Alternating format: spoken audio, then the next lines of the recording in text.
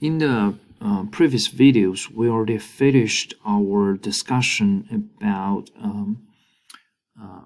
two greatest economists and philosophers, Adam Smith and David Ricardo. Okay? Here in this video, we're going to start a new journey with Thomas Malthus. He's also a great economist. His study focused upon the population. Okay?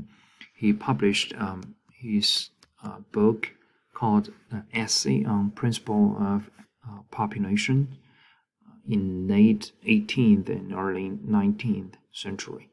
So the timing is very important here because upon that time he did his study. The Industrial Revolution occurred in Great Britain. Okay, keep that in your mind because it's super important during our exploration here. Okay? And so his study focused on the relationship between the population growth and the food supply. Okay? He said that the food supply increases arithmetically. Arithmetically means it goes from 1 to 2 to 3 to 4 to 5. Okay, and actually, if you recall, law of diminishing returns we discussed in the previous video, the actual growth of food supply could be even slower than that. In other words, it should actually go from 1 to 2 to 2.5 to 2.75 and so on and so forth. In other words, the total food supply would still increase when we increase the amount of variable inputs such as labor. However, the increase in total food production is decreasing. In other words, every time when we add one more unit of labor into the food production, the increase in the output is less than the last that we got from the last unit of labor. Okay, and Malthus also pointed out that population grows geometrically. That means it goes from 1 to 2 to 4 to 8 to 16 to 32 and so on. Okay? So when we put these two together, we would find that sooner or later the population would outpace the food supply. So we're going to end up with famines, starvation, and diseases. These problems, right? Now, in classwork, in worksheet number 5, the first question, you're supposed to graph these two curves, one for food supply, one for population. Okay, and there's only one thing I want to bring up for your attention.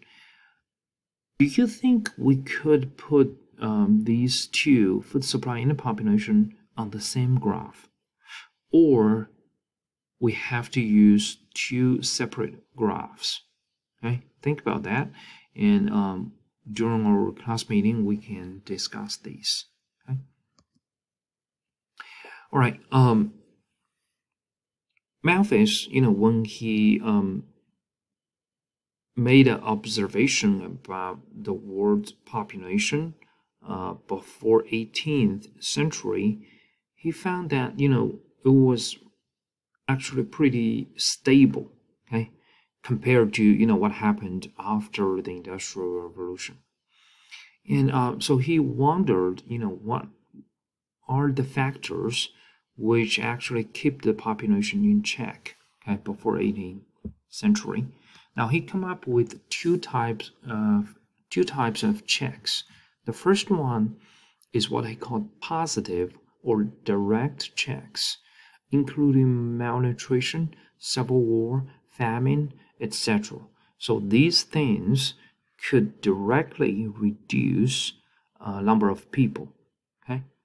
Now the second type is called the preventative checks, including late marriage, celibacy, etc.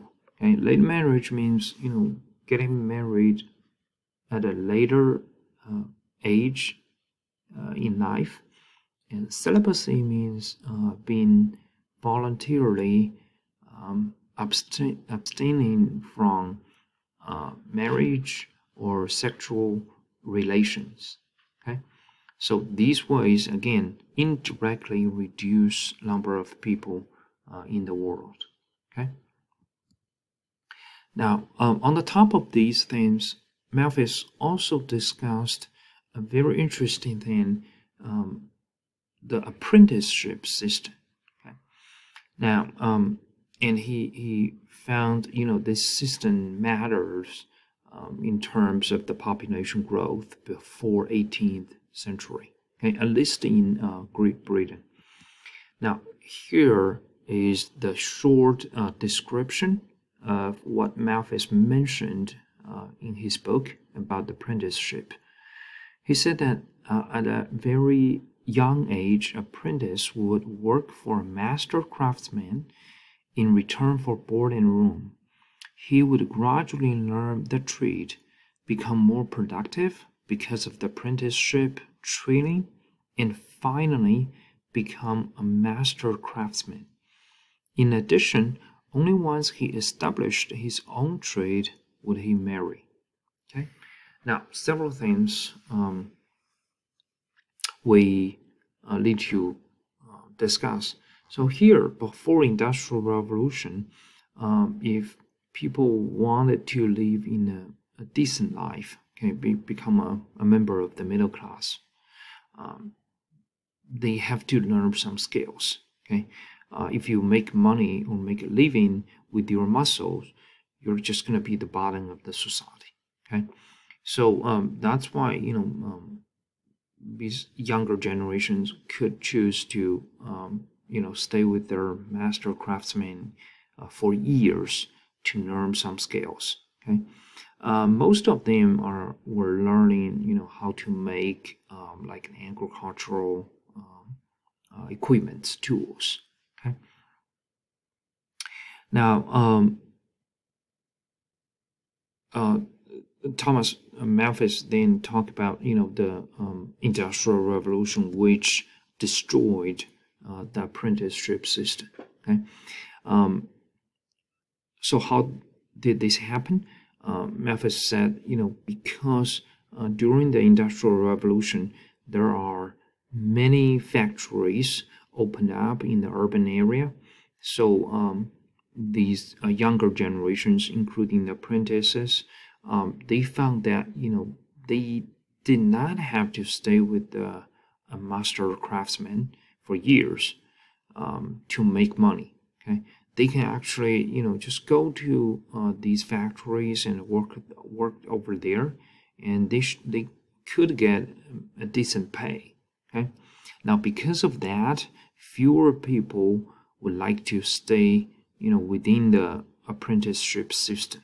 Okay, now apprenticeship system in terms of keeping the population in check, it's actually very important because as we said, you have to spend years learning the skills from the craftsman, the master craftsman, right? So these apprentices tend to get married later in their life. Okay, then it will reduce the number of generations born within a given amount of time. Now, a very quick and numerical example could help us understand. Let's do 100 years. Okay, within 100 years, if people get married and have their first baby at the age of 20. Okay, let's assume everybody does that, for simplicity. Okay, then for 100 years there would be 5 generations born, right? 100 divided by 20, correct?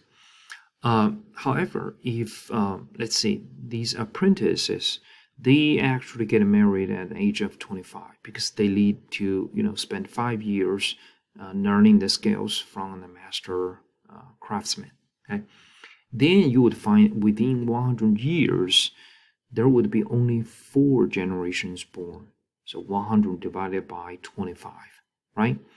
In other words, there would be 1 fewer generation born within 100 years. So you could imagine, how this apprenticeship kind of reduced the population growth in history, okay, before Industrial Revolution. And as we said, because of these, because the Industrial Revolution destroyed the system, so Malthus actually projected a population explosion after Industrial Revolution. So he said that the population would grow pretty quickly, dramatically. Okay, and so here I guess we can draw the conclusion about the 4th driving force of development, which would be the reduction in population growth. This can be done through the birth control and other ways. Okay, now here is a little bit confusing. Okay, so what we mention here is the change in population. Okay, how fast the population grow. If we can slow down that pace of population growth, then the economy can grow faster. Each person in this economy can receive a relatively larger slice of the pie, the economic pie.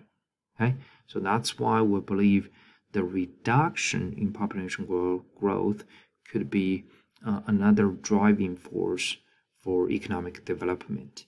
Okay, now I would like to raise a question at the end of this video for you guys to think about.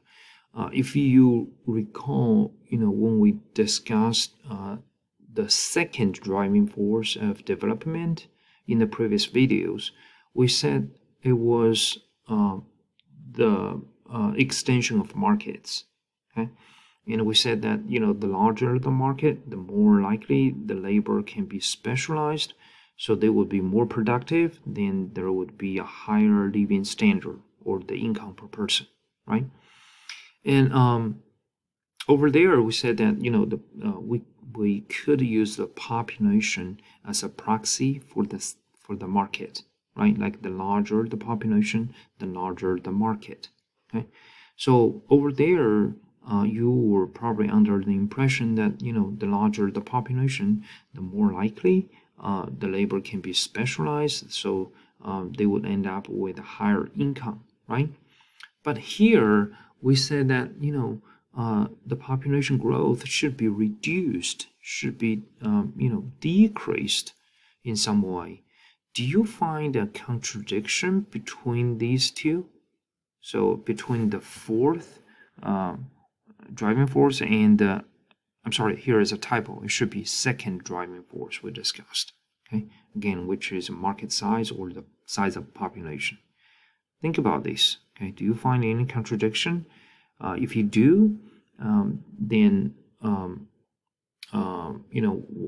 how could we make sense of that? Okay, and if you don't find a contradiction, explain why. All right. Now, again, we're gonna discuss this during our class meeting.